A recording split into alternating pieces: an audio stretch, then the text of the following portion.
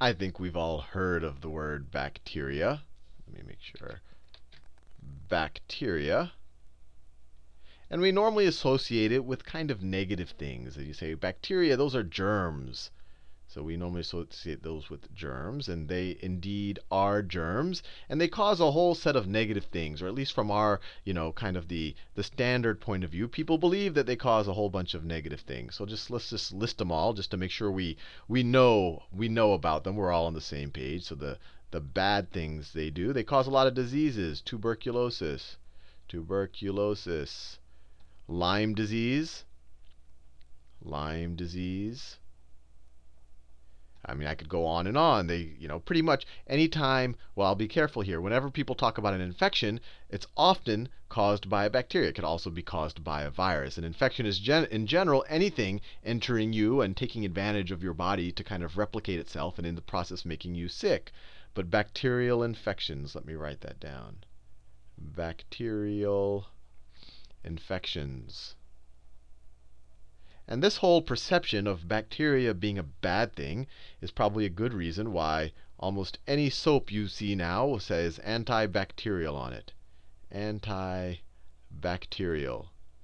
Because the makers of the soap know that in conventional thinking, bacteria is viewed as a negative thing. And you're like, okay, Sal, I know where you're going with this. Bacteria isn't all bad. There are some good traits of bacteria. Good. For example, I could stick some yogurt in some, or I could stick some bacteria in some milk, and it'll help produce some yogurt.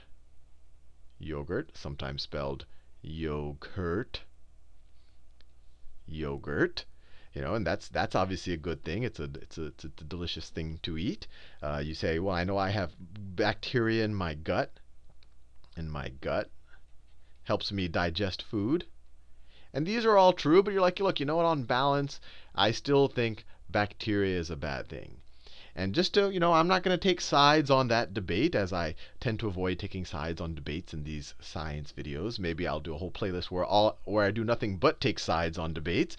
But here I won't take any sides on that, but I'll just point out that you are, to a large degree, made up of bacteria. It's not just your gut. It's not just the gut or the yogurt you might eat or the plaque on your teeth, which is caused by bacteria. It's this kind of film that's created by bacteria that eventually causes cavities and whatever else. And it's not just the pimples on your face. Bacteria actually represents a majority of the, I guess we call it, of the cells on your body. So for every, and this is a kind of an astounding fact, for every one cell on the human body, every one human cell, so these are all cells that, all have your DNA in them, and they all have nucleuses, and I'll talk about that in a second. You have 20 bacteria. 20 bacteria. Now, your response there says, okay, that's fair enough, but these bacteria must be much smaller than the human cells, so it must be a very small fraction of my mass. And you're right, it's not like we're mostly bacteria by mass, although we are mostly bacteria by actual cells. But even if you were to take out all of the water in your body, then by mass, bacteria is going to be roughly 10% of your mass. So I weigh about 150 pounds. I've got 15 pounds of bacteria walking around with me. So, we always kind of think ourselves as like, the bacteria is riding on us. But to a large degree, we're kind of in symbiosis. We're kind of two creatures, or not just two creatures, two types of creatures living together. Because I don't have just one type of bacteria on me. I have thousands of types of bacteria on me. And there's a huge amount of diversity. And we're just scratching the surface in terms of the number and types and diversity of bacteria that exist. So I've talked a lot about bacteria, and hopefully this fact right here will make you realize that they're super important to just our everyday existence. And just to make sure we understand the magnitude of this, in a previous video, and I looked this up again, we have on the order of 10 to 100 trillion cells, human cells. Trillion cells. So for every one of these we have 20 bacteria. We're talking about having on the order of 200 to 2,000 trillion bacteria on us at any time. Trillion bacteria. And I'm a hygienic person. I take showers daily, and that's even me. It's not like you can somehow eliminate them. And even more, it's not like you even want to eliminate them. But that's fair enough. You're probably asking, okay, Sal, I'm convinced that bacteria are important. What do they actually look like? And they're these small unicellular organisms. Maybe that's my bacteria right there. And they're different from the cells that make up us. And when I say us, I'll throw in all plants, animals, and fungi. And the big difference, or the one that people noticed first, is that all of the eukarya, which includes plants, animals, and fungi, all of their DNA is inside of a nucleus, a cellular nucleus. So that's the nucleus right there. Nucleus.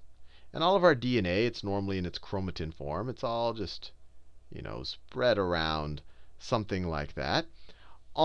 In bacteria, which are, what people originally just classified on whether or not you have a nucleus.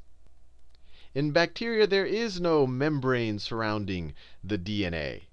So what they have is just a big bundle of DNA.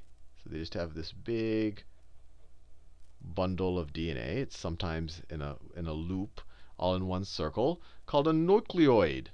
Nucleoid.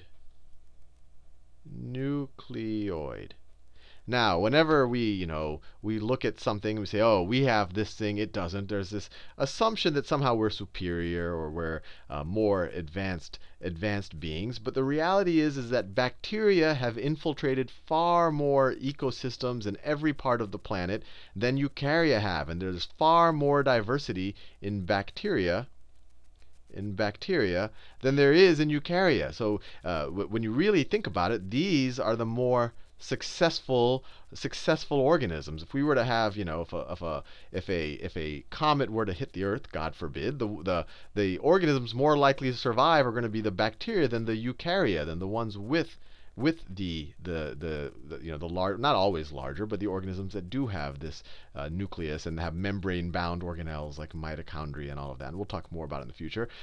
Bacteria, for the most part, are just big bags of cytoplasm. They have their DNA there. They do have ribosomes because they have to code for proteins just like the rest of us do. And some of those proteins, from bacteria, they'll make these flagella, which are tails that allow them to move around.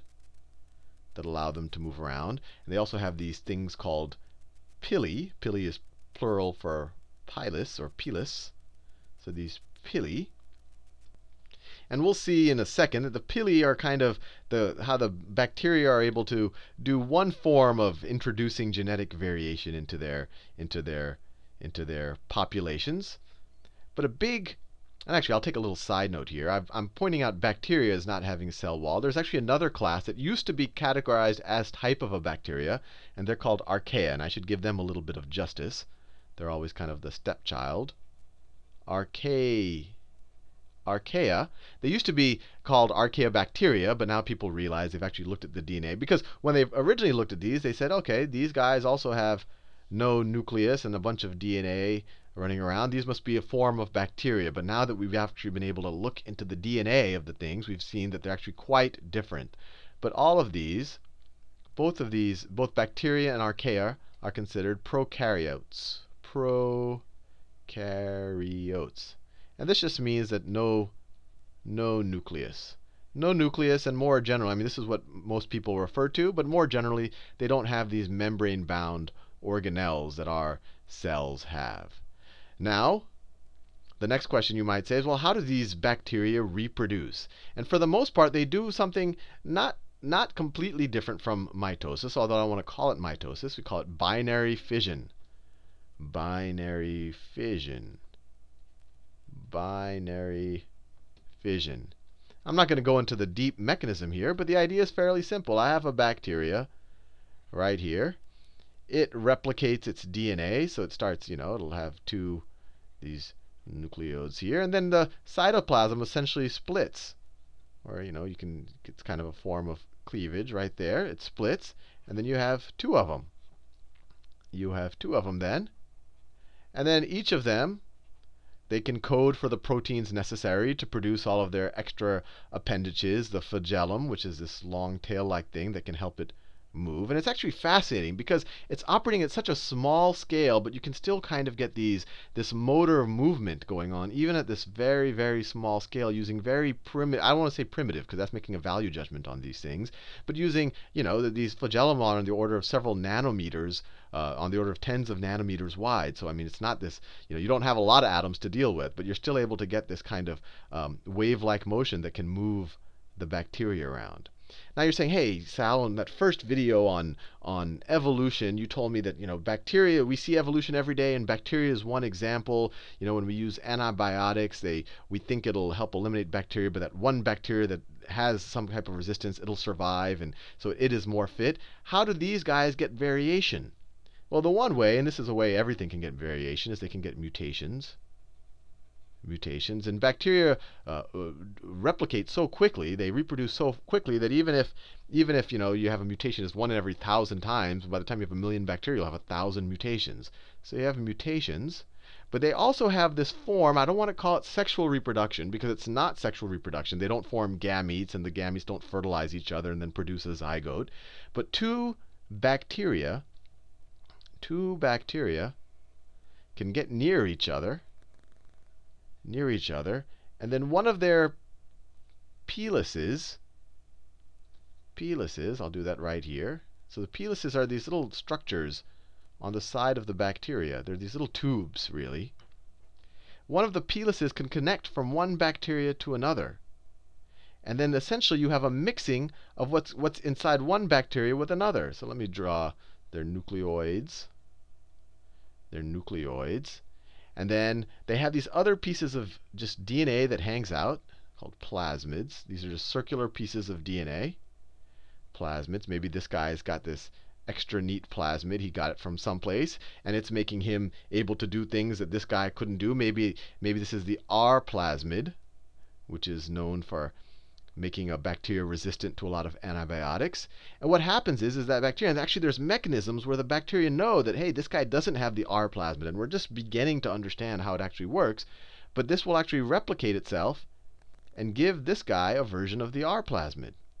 You could also have these things transposons, and I should make a whole video on this because we have transposons too, but there's parts of DNA that can jump from one part of a fragment of DNA to another, and these can also end up in the other one. So what you have is kind of, it's not formal sexual reproduction, but what you just essentially have is a connection, and these bacteria are just constantly swapping DNA with each other, and DNA is jumping back and forth. So you can imagine that all sorts of combinations of DNA happen even within what you used to call one bacterial species, and very quickly can turn to multiple species and become resistant to different things. If this makes it resistant to an antibiotic, then it can kind of spread the information to produce those resistant proteins or whatever to the other bacteria. So this is kind of a form of introducing variation. And so when you transfer stuff via this pilus, or the plural is pili, this is called conjugation, bacterial conjugation. Now the last thing I want to talk about, because this is something that you've heard a lot about, are antibiotics. Antibiotics. A lot of people, they get sick, the first thing they want to get is an antibiotic. Antibiotic. And an antibiotic is just a whole class of chemicals and compounds, some of them naturally derived, some of them not, that kill bacteria. So now if someone is undergoing a surgery and they get a cut, instead of them having to worry about getting an infection, they'll take some antibiotics to prevent the bacteria from growing on them. But the question is, where does this, how is this discovered, or where does it come from?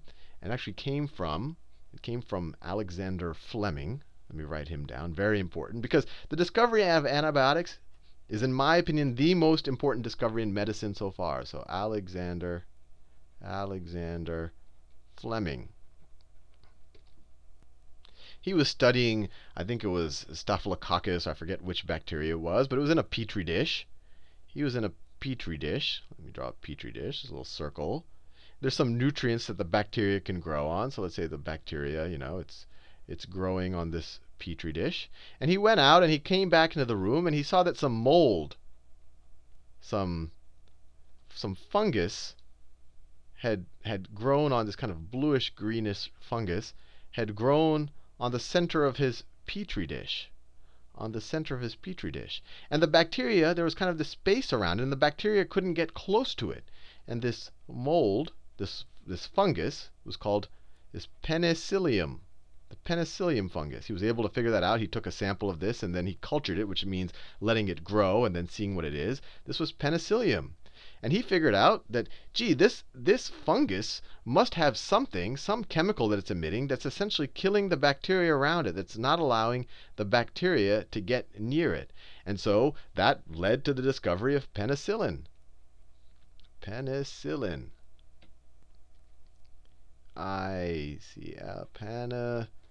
Penicillin.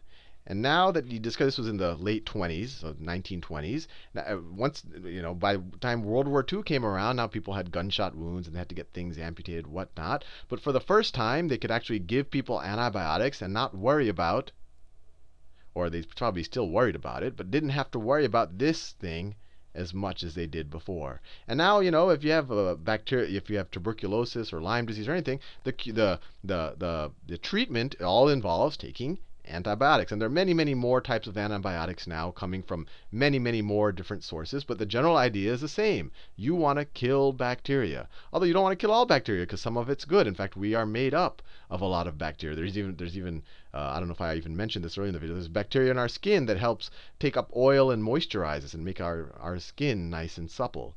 So, the way you think about it, you could view them as negative, or you could view them as positive, or you could view them as something in between. But the really amazing thing, at least in my mind, is that we're living in symbiosis with them. I remember I saw a Star Trek episode once where you had these people. And there was some alien race. Jean-Luc Picard had they ran into them. They looked very humanoid like that. But it turns out, let me draw this human, that they had these little bugs in their brainstem. So they had these big insects in their brainstem, and these insects started infecting the crew of the Enterprise and making people, and they were controlling their brains and making them act weird and whatever not. And this seemed like a very bizarre alien concept, right? Of some creepy crawly living in us and affecting our brains and affecting us in some ways. But if you really think about it, we are doing this, and it's not just with one little bug. It's with on the order of trillions, hundreds of trillions of bugs are with us every day, and they make us us. I mean, I'm here recording videos with, along with, or maybe I should even say, the bacteria is recording videos, or it's maybe partially responsible for controlling bacteria. And it's known that the bacteria can even affect our mental state. There's a whole bunch of research now that certain types of bacteria can cause schizophrenia. Actually, syphilis does. Bacteria can cause depression, Lyme disease. Lyme disease, it's known that when you go into later phases of Lyme disease, it can affect the mental condition of the person who has the infection. So it affects every part of who we are. I mean, it would be hard to even talk of being a human being without the 10% of our mass, or the 2,000 trillion cells of or 2,000 trillion bacteria that really make us us.